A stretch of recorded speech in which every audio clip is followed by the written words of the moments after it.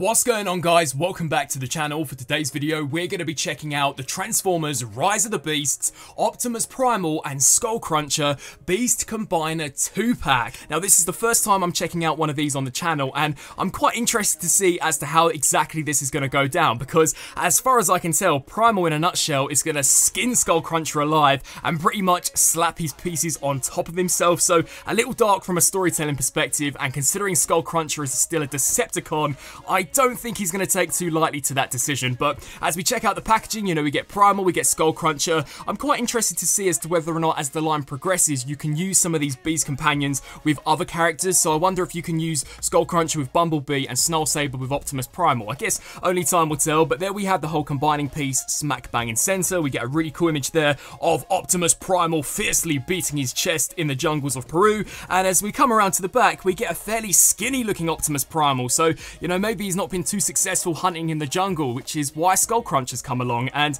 there we get him in the alligator or crocodile mode. Could never really tell the difference between the two, so for the sake of awesomeness, I'm going to call him an alligator because I think that sounds way more badass than crocodile. And there we get a larger image of the whole combining gimmick. So let's crack this open. I don't expect too much from these because this is a part of the movie line, but still looking to be a pretty interesting concept.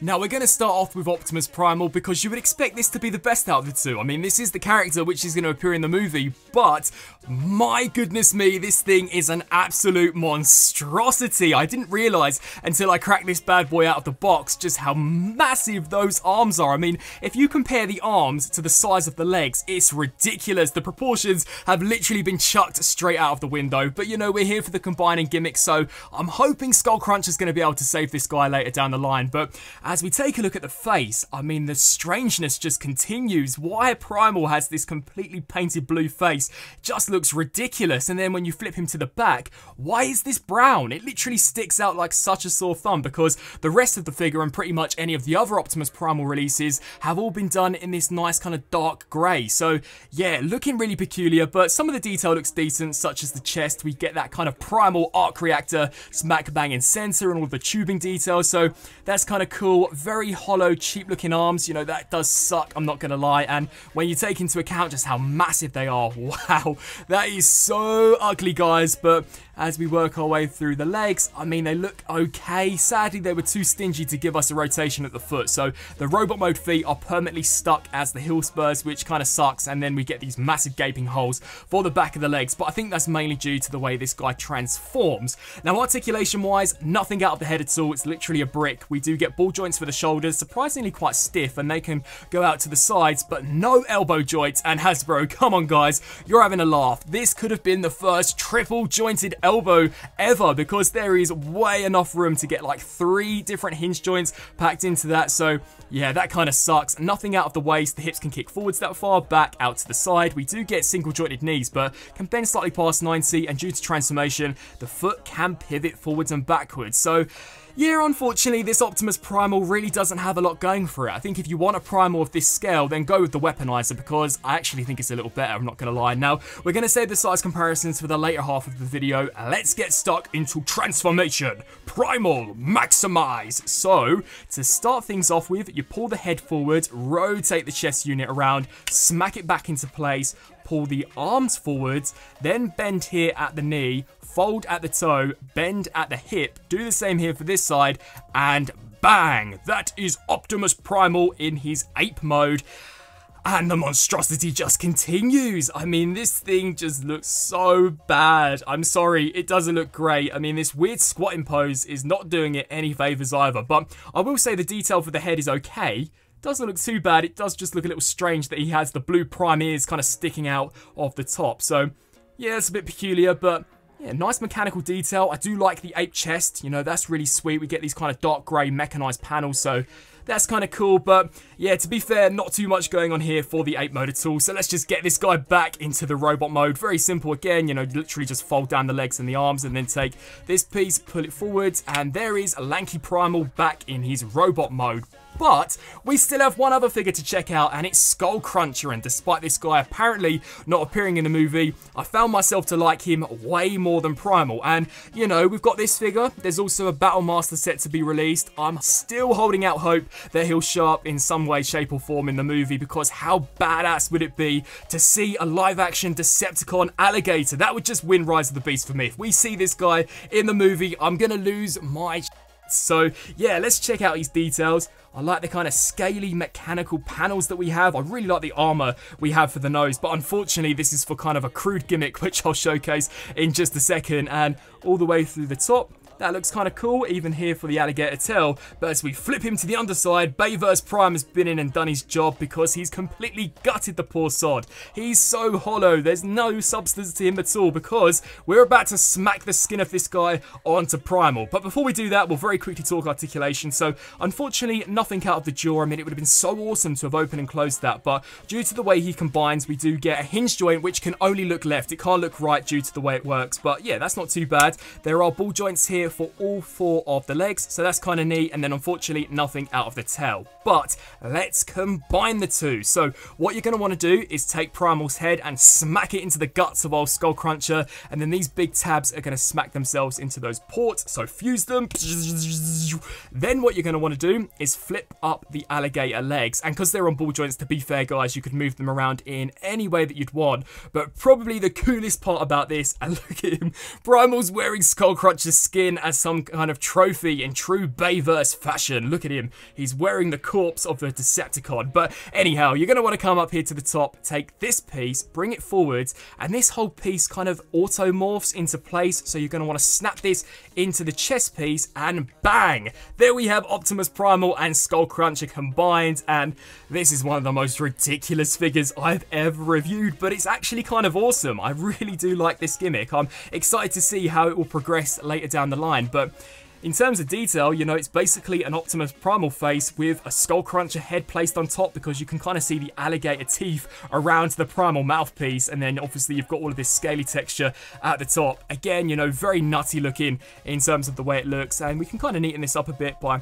folding all of this out. So yeah, I think design-wise it looks kind of cool, but it doesn't end there, because just to further destroy Skullcruncher's corpse, you can rip his tail clean off and create a kind of sword for Primal, and in true Bayverse Prime fashion, you can tell him to give me your face, and literally rip the poor guy's face clean off and turn it into a shield, which we can smack here onto the side. And that armor was not meant for Skullcruncher, it was meant for Primal. So yeah, poor old Skullcruncher was merely just used for parts, much like Jetfire and Revenge of the Fallen, I guess. But in terms of the articulation, you know, we get the same as we saw in the bot mode, but depending on how you articulate the arm, because the alligator head too can move, it kind of makes it look like he has a fusion cannon. So I thought that was kind of sweet, and it is blast effect compatible to an extent. So whilst you can slide this over the top, it'll always be at a slight angle, but considering he's got no face, to be fair, it's quite a miracle that this poor old sod can still fire anyway. So yeah, that is the combining gimmick. And then to go back, you just snap the alligator head there. What you will then do is take this whole assembly, and it will quite literally snap into place, which is kind of fitting for an alligator, I guess you could say. But yeah, snap it in, make sure these legs here are out of the way, and then just snap that over the top, literally rip him clean off of Primal, and then we can just reattach all of these pieces on top to create a perfect, reformatted, I guess I should say, version of Skullcruncher. Now, as we check out a few comparisons, here we have the Combiner Optimus Primal alongside the Weaponizer version. Now, both of these have released in the first wave of movie line figures, and I have no idea what went on when they put this guy together, because for a mainline Primal, this one was actually really cool in comparison. It would have been awesome had they just retooled the top of the shoulders to combine with Skullcruncher, because I think this is a way better figure. I mean, the proportions are better, the articulation is better, the colours are better on Weaponizer Primal than they are here on Combiner Primal. So yeah, really bizarre choices here. And then for a few other comparisons, here we have him next to the Weaponizer Optimus Prime, Studio Series Deluxe Class Airazor, Movie Line Cheetor, and then maximizing them both into their beast modes. Again, they look like completely different characters. I will say in its defense, it's kind of cool that you can get this Primal in kind of a quad pose, whereas sadly you couldn't here with Weaponizer Primal, but that still doesn't detract from the fact that it looks so strange looking. I mean, it really is such a hideous looking Primal, but had a pretty decent face sculpt, not gonna lie. And then just for a very quick comparison with Skullcruncher and the Studio Series Airazor, in terms of the head to tail, it is a massive figure. I mean, I think if it was released individually and it had a robot mode, it would probably classify as a deluxe class, because yeah, that is a beastly sized beast mode, and I'm so hoping these two can go head to head in combat in the movie. Please, Skullcruncher, make your appearance in Transformers Rise of the Beasts. But yeah, you know what, if you want to plonk him alongside some of your Studio Series figures, I don't think he looks too bad at all. And then for one final comparison, here we have him in the combined mode alongside Studio Series Airazor and Voyager class Battle Trap. And wrapping up on this review for the Rise of the Beast, Beast Combiner, Optimus Primal, and Skullcruncher. Overall, I mean, it's definitely one of the most bonkers sets that I think I've ever reviewed over on the channel. I mean, in terms of the standalone Optimus Primal figure, it's not great, is it, guys? But to be fair, it's not going to be, because this is a movie line figure, and it's supposed to be kind of gimmick orientated. So, you know, I guess in some ways I have to let it slide. It does have some decent details, but yeah, the lanky proportions in the arms are just, well, strange, especially when you compare it next to the Weaponizer version, which is the same scale and has been released in the first wave. But anyway, I think Skullcruncher is great. You know, it's definitely the saving grace about the set, and I do like how you can combine him with Optimus Primal. I mean, that will definitely be how I'll be displaying these guys together, because I think combined, they look sick with each other. And like I said, it'll be quite interesting to see if I can take the Skullcruncher armor and place it on some of the other 2-pack combiners that are set to be released, such as I think it's Bumblebee and Snarlsaber, and there's also an RC, who I'm not sure who she comes with, but it's kind of a white wolf, I think. But yeah, this was quite a fun set. I think it retails in the US for about $20. Here in the UK, they retail for about 20 quid, which is what you'd expect from an old deluxe class. I mean, yeah, I can see that. I mean, the plastic is definitely there. You get two decently sized figures, whilst Primal's a little hollow. I think Skullcruncher makes up the most of the mass, so it's pretty fun for those of you who are into these kind of gimmick orientated figures. And if you've got a younger collector that wants something a little more simplistic in terms of a conversion, then I think this one will be a pretty fun pickup. I'd love to get your thoughts down in the comment section below. What do you guys think of this? Would you like me to continue these Combiner 2-pack reviews? And until my next video, I'll see you then. Thanks for watching.